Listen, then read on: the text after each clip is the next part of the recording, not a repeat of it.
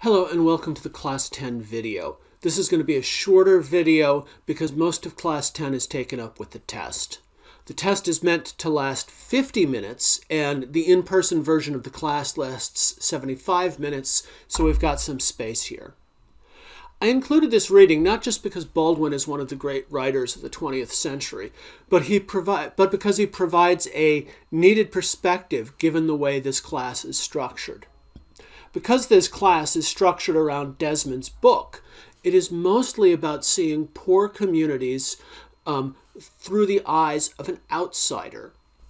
Desmond does a good job of keeping himself out of the picture and presenting people in their own words, but he's not an insider to these spaces. So Baldwin is here to give us the perspective of an insider. And the exercise I had you do emphasized this by having you compare the neighborhoods being discussed while contrasting the writers. So you should have come up with your own answers to those questions. And in this video, I'm going to talk a little bit about how I see these questions. So first, some background. Baldwin was born in Harlem during the 1920s.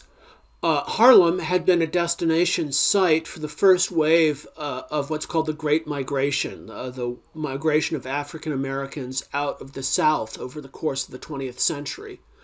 When blacks arrived in New York, various segregation rules meant that they mostly had to settle in one poor neighborhood on the north end of Manhattan.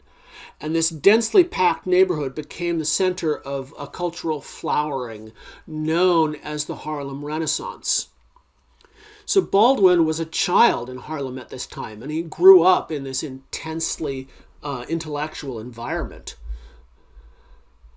So he lived in Paris for about 10 years, during which time he wrote his first successful books, including Giovanni's Room, which deals with themes of homosexuality and queer spaces, and Alienation.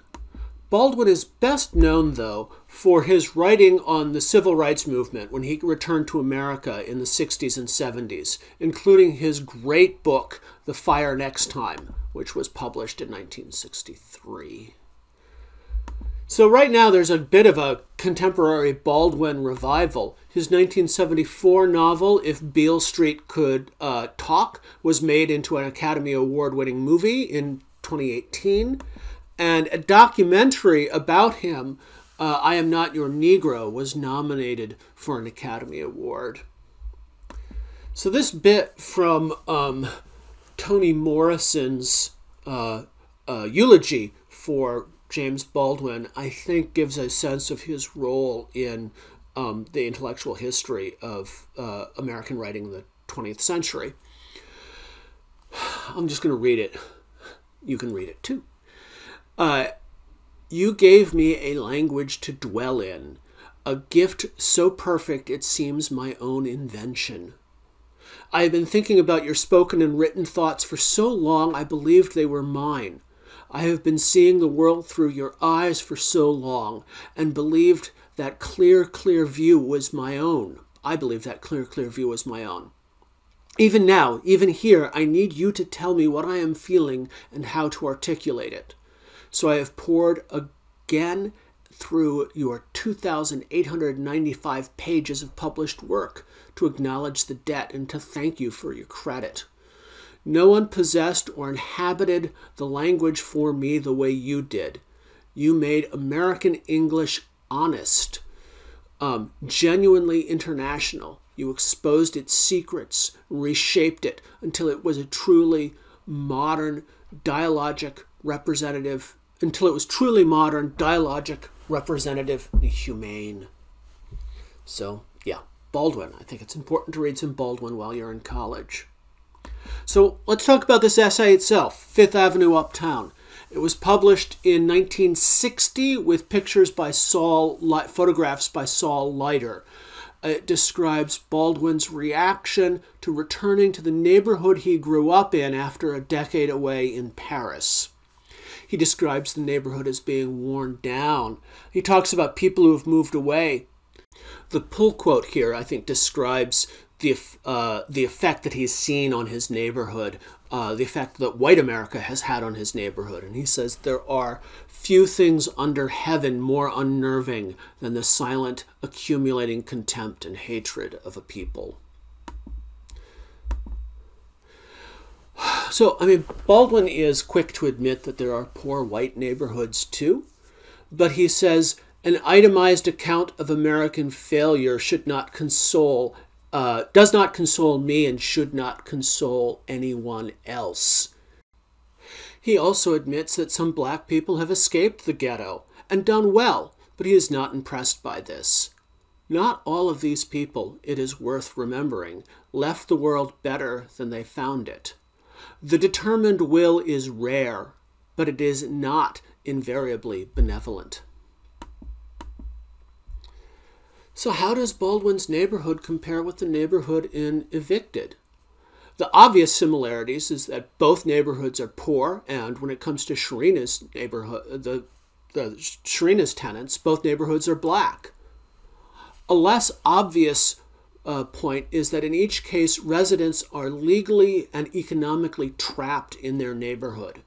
In July of 1960, when this essay was published, the residents of Harlem were legally prevented from moving to other neighborhoods by redlining and racially restrictive covenants.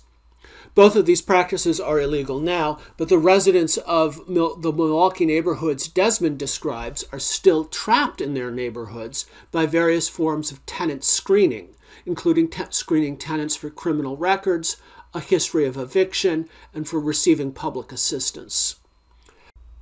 Another similarity that Baldwin mentions in passing is that the residents of both neighborhoods get sucked into exploitive economic deals because they lack bargaining power.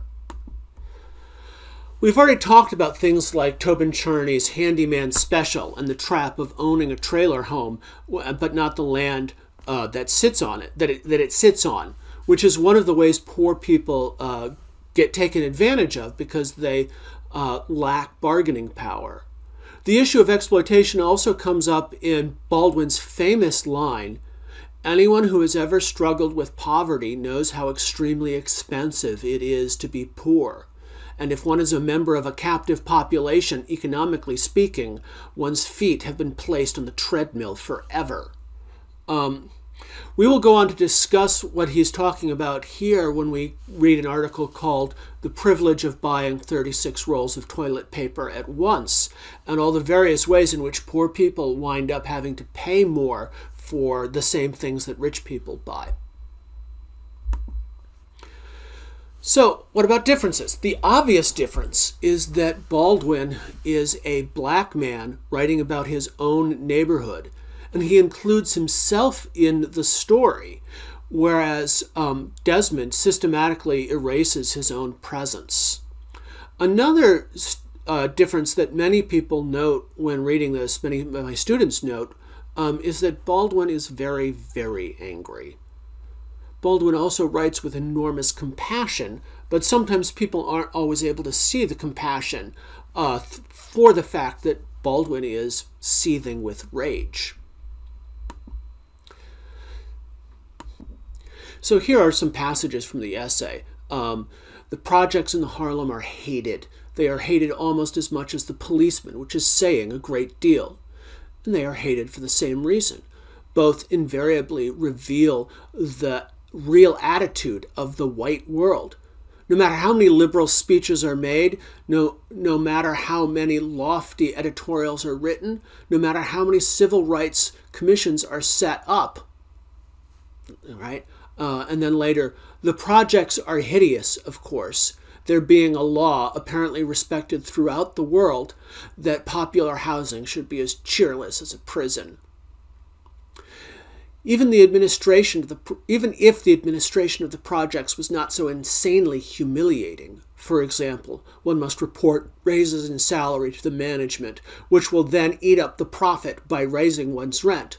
The management has the right to know who is staying in your apartment. The management can ask you to leave, all at their discretion. The projects would still be hated because they are an insult to the meanest intelligence. So I've just highlighted some of the words in red here that I think capture the overall affect that Baldwin is sending the reader. Hated, real attitude of the white world, hideous, humiliating insult. So here's another bit. None of Commissioner Kennedy's policemen, even the best in the world, have any way of understanding the lives lived by the people they swagger about in 2s and 3s controlling. Their presence is an insult, and it would be even if they spent the entire day feeding gumdrops to children. And then a little bit later, he talks about the policeman, and he says, he has never himself done anything to be hated. Which of us has? And yet he is facing daily and nightly the people who would gladly see him dead, and he knows it. So actually, I sometimes wonder how to put these two paragraphs together. How can Baldwin say the policeman has never done anything for which to be hated? Didn't he just earlier say that, neighborhoods have witnessed the policeman's incompetence, injustice, and brutality? Well, I think the biggest reason for Baldwin's response here is that the policeman is no more responsible for the situation he is in than a soldier is for starting the war he is fighting. So there's a double meaning in the next passage comparing a police to an occupying army. It doesn't just emphasize that there are two Americas, one black and one white. It shows that the policeman, like the foot soldier, is really a pawn in a much larger game. So the passage, actually that's not, the occupying army passage isn't on this slide, but it's there. And another thing that's worth noting is that the year after this was published, Kennedy first authorized the use of napalm in Vietnam. A third difference that you may not have read far enough in Evicted to see is that Desmond is more optimistic about the possibility of change. He writes about the times in history when tenants have recognized their common interest and banded together to block evictions and organize rent strikes. Desmond sees no such class consciousness now, but he clearly believes it can return. Baldwin has no such optimism.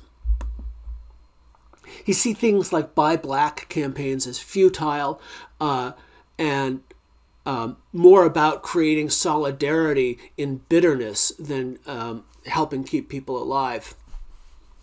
Yeah. So those are some of the contrasts and comparisons that I see. James Baldwin died of stomach cancer in France in 1987 and is buried near New York City.